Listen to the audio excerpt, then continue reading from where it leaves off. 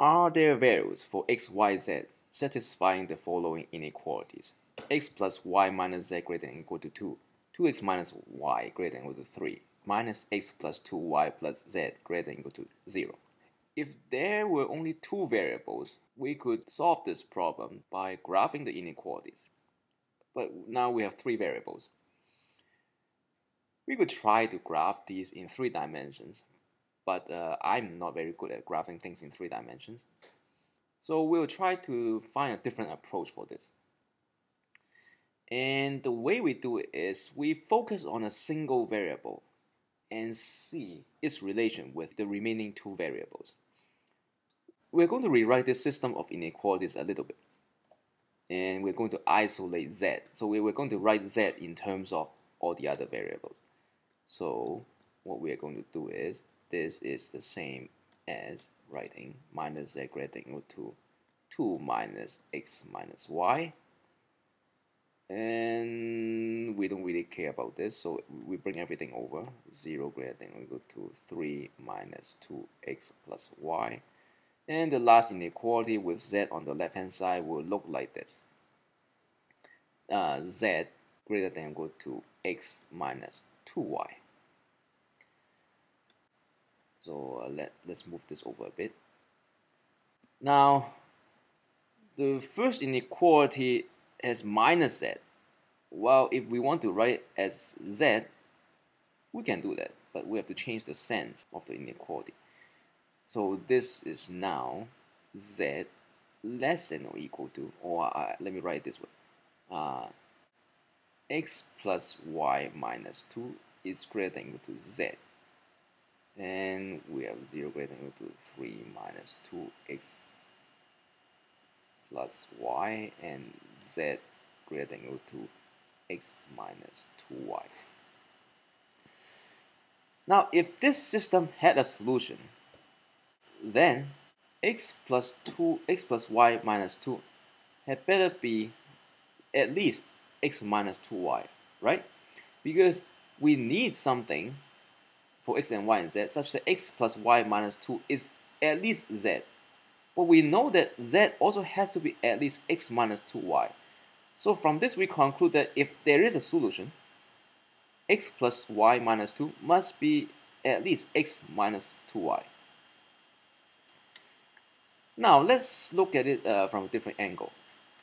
Suppose I could find values for x and y. Okay, suppose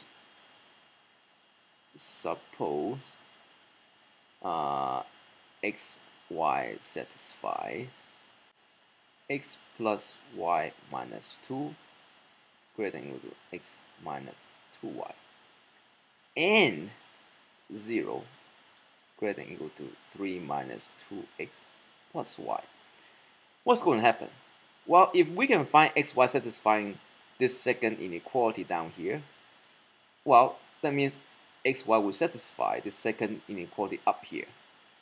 But what's more, because I know that x plus y minus 2 is at least x minus 2y, I can find a z value that sits between them, so that the first inequality up here and the third inequality up here are also satisfied by the values we chose.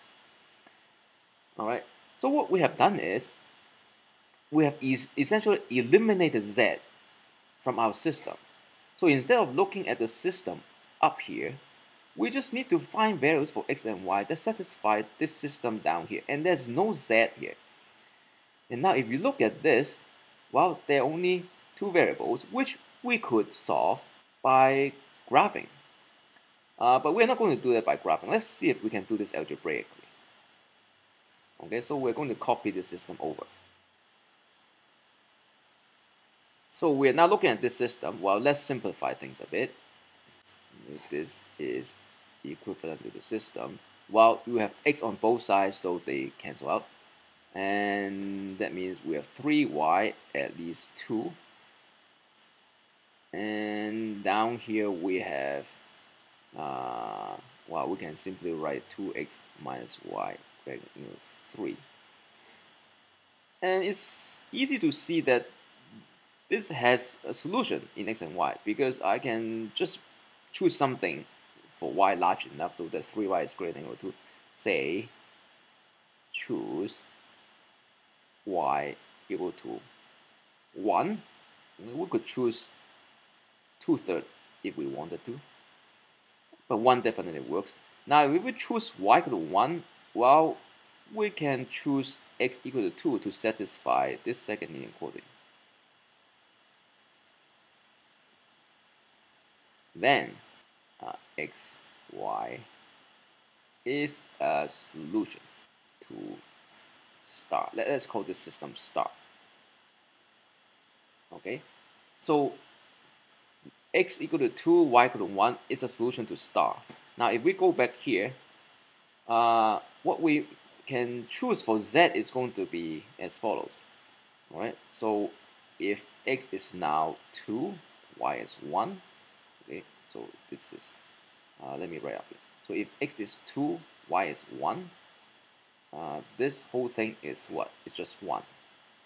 And if x is 2, y is 1, over here, this is 0. So I can choose z to be anything between 1 and 0. So we'll choose z equal to 1. All right. So in summary, let's get rid of this junk down here. The answer is yes, because we have found one. X, y, z equal to 2, 1, 1 is a solution. And you can check that this is indeed the case. 2 for x, 1 for y, 1 for z. 2 plus 1 minus 1, that's 2. And 2 times 2 is 4, 4 minus 1 is 3. And minus 2 plus 2 times 1 is, that's 0, plus 1, that's greater than equal to 0.